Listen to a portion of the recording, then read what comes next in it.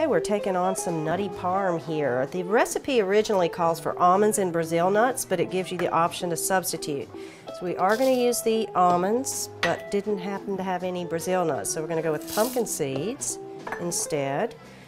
And for this recipe, I'm using a magic bullet. Those things are really inexpensive and easy to find, and they're pretty darn powerful. In fact, you could also do your spice blend in this same type of device if you happen to have one. Just keep things simple. All right, let's check it out. It's pretty smooth. I'm going to give it another spin. All right, let's call it Nutty Parm.